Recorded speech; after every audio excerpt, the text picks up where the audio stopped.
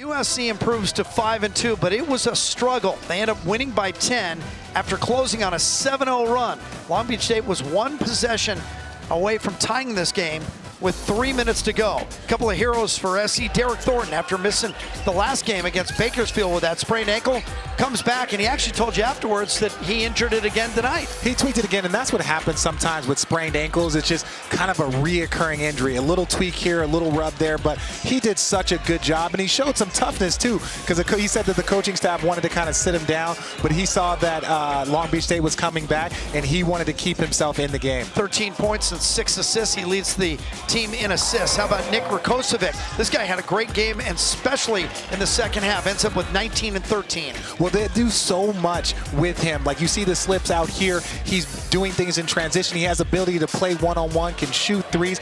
I really think that this is one of the best teams in the pack, and they can really make a run come tournament time. And keep in mind that Long Beach was staying in the game with their offensive rebounds. Nick Rakocevic had 11 defensive rebounds for USC. That helped turn the tide in this game. Well, they weren't rebounding the ball well, and once they were able to rebound the ball, they were able to run the floor. SC was a little afraid that this might be a trap game, because looking ahead at number 5 Nevada on Saturday, but give Long Beach State a lot of credit for staying in it. So now SC can turn all of its attention on the number 5 Wolfpack, and then TCU at Staples Center as SC starts to build its resume already in late November with an eye on March. For Richard Jefferson, I'm Jim Watson from downtown LA.